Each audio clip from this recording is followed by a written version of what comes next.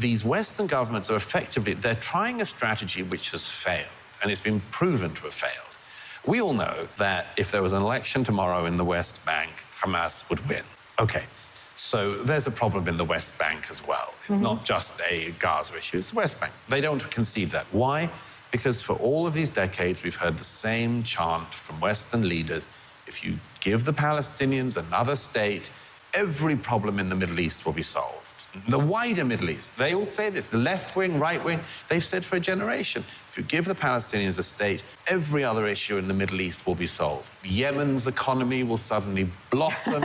You know, the mullahs in Tehran will suddenly recognize women have rights, you know, and so on and so on. It's obviously nonsensical. You just have another failed Arab state, in my view. But the fact that they keep saying this, despite all of the evidence, suggests they are simply way, way out of date.